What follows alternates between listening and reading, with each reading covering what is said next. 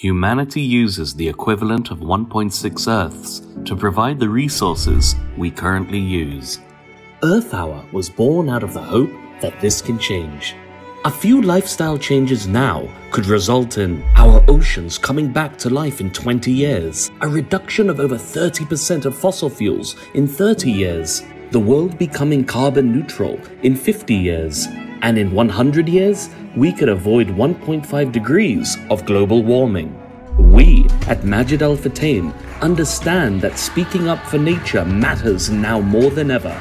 Apart from phasing out single-use plastics by 2024, ensuring that circularity is at the core of all our operations by 2030, and reaching a net positive model by 2040.